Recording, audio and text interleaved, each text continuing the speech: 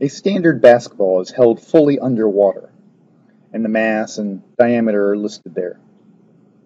Calculate the buoyant force and its weight, and when released, does the ball sink to the bottom or does it float to the surface? If it floats, what percentage of it is sticking out of the water? And if it sinks, what is the normal force with which it sits on the bottom of the pool?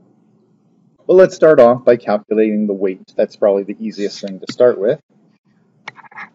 And our standard equation for weight is mass times little g. And the mass is given to us as 624 grams.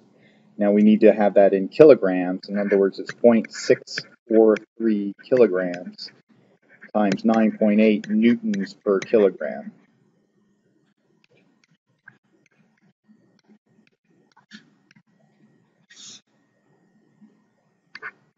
And that gives us 6.3 newtons.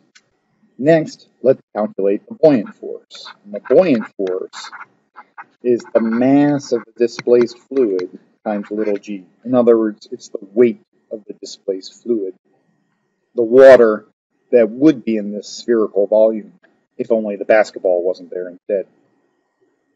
Now, the mass of the displaced fluid is the density of the fluid, the water in this case, the density of the water times the volume of the basketball, and then don't forget we're multiplying by little g. So rho Vg, where that rho is the density of the fluid, that is the equation for the buoyant force. Now, in order to do this, though, we need to calculate the volume first. And so for a sphere, the volume of a sphere is pi over 6 times the diameter of the sphere cubed. Or that's also 4/3 pi r cubed. But since we're given the diameter here, let's use the form of the equation that has diameter in it. So we have pi over 6 times 0.243 meters cubed.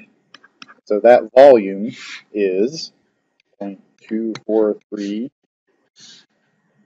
cubed times pi divided by 6 equals 0.0075. 0.0075 cubic meters. Okay, so the buoyant force is density of the water times V times G. And so we have 1,000 kilograms per cubic meter times 0.0075 cubic meters times 9.8 newtons per kilogram.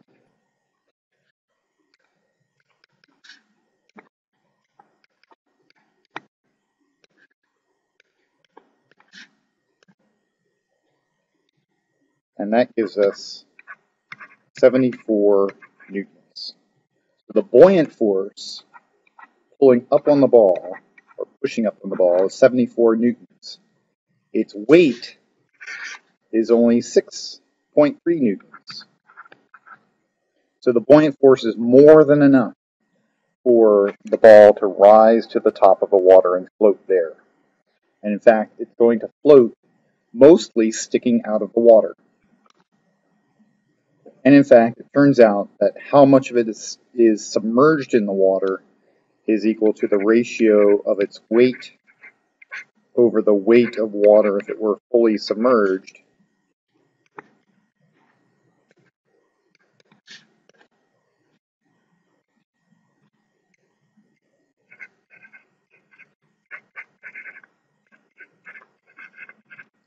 So the ball, when it's floating on the surface of the water, will only be 8.5% submerged, which means that 91, 92% of it is going to be sticking out of the water.